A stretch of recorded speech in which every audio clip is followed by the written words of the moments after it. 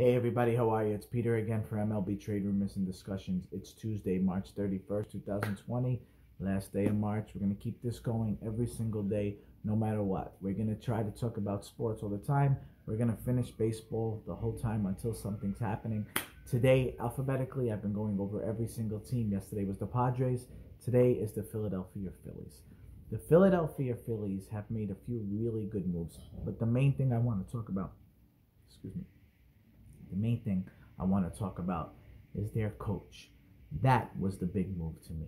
Getting Joe Girardi. Joe Girardi, I was never a Yankee fan. But what he did with the New York Yankees on some teams that weren't really good with their pitching staff was phenomenal. Joe Girardi is a wonderful manager. Wonderful, okay? That guy has this ability to turn players, like he has this old school mentality. He has a likable personality. And I think if it wasn't for him and Cashman maybe bashing heads, I honestly think that he should have stood there. Okay? I really am a big fan of Girardi. Him going to Philadelphia is exactly what Harper, is exactly what Realmuto, exactly what they need. He's going to bring something there. He's not going to be nervous about Philly. It's not going to bother him. Kapler just didn't fit for that place, okay? They made a couple big moves, all right? Didi Gregorius. Didi is going to do extremely well in that ballpark. But if they do play 162 games, if that is possible, he will get 25 home runs. He will bat 280. Didi Gregorius is a solid ball player, okay? He had a lot of injuries, and the guy, if he plays, will do really well. He's going to go right in the middle of that lineup with Harper and Hoskins. He's going to do very well. Segura going over to third. If he stays healthy, I'm a big diehard Diamondback fan. We know how good he can play. He's a solid hitter. The other big move was Mr. Zach Wheeler.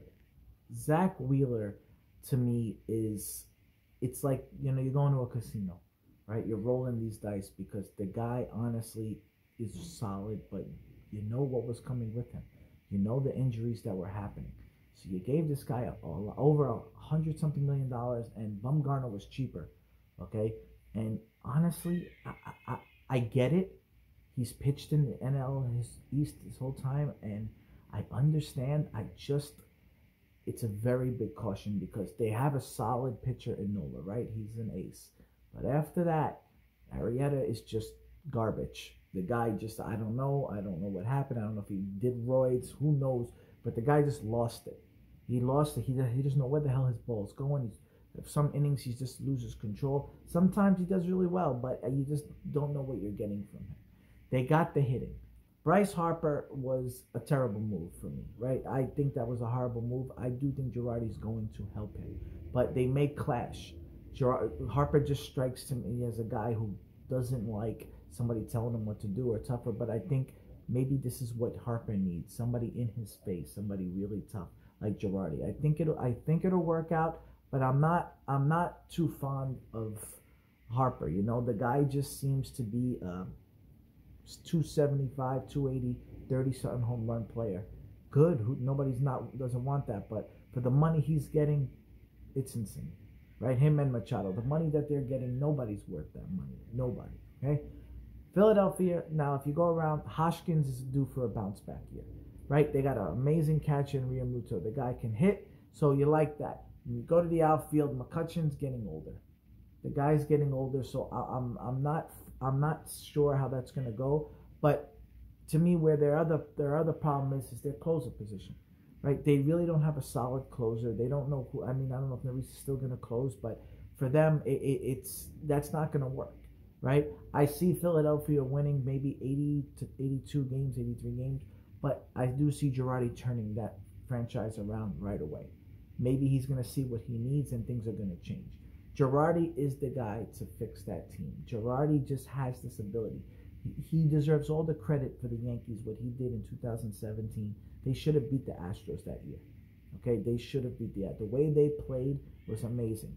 And that went down to the last few pitches all the time, and it was a great series. And knowing what the Astros did, it's just insane, So I do think Philadelphia do well, but they're on the unfortunate part. They have the Atlanta Braves, and they have the Washington Nationals in their division. The Mets are good, but those are the two teams, really, Atlanta and Washington, that's going to be battling for the division.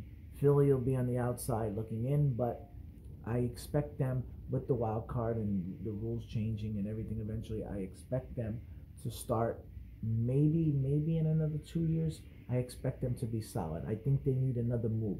This is all going to depend on Wheeler and how, if Didi and Segura can stay healthy, right, and how Harper's going to do. They have a lot of question marks for that team. But you got the right coach. Kapler just wasn't the right guy. You know, all his analytics and stuff, sometimes that just doesn't work.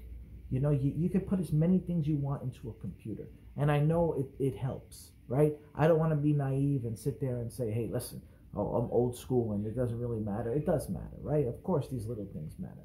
But sometimes when people take it too much, they're taking the baseball out of baseball, right? And that doesn't work. You can't put everything into a computer. It just doesn't work. You got to have the mindset, and Girardi has that mindset. He don't need a computer for that. You know, he's an old school guy, and that's going to help Philly. It's going to fit right in with all the fans. It's just going to fit like Charlie Manuel back. You know, Manuel's tough. He didn't give a shit, and Girardi don't give a shit what you think. He's going to do what he wants, which is what they need. And you know what? I'm not Philly fans suck. I'm a New Jersey Devil fan hockey. They're just miserable. The Eagles suck. Like, I'm talking about the fans. Like, the fans suck, right? Philly fans are miserable. They're always just cocky and all this. I can't with them. However, just talking about the team, I think they'll do something. I think they'll do maybe 82 wins, and I think the year after they'll start getting into like the high 80s to low 90s. Let me know what you guys think. Talk to you tomorrow. Bye.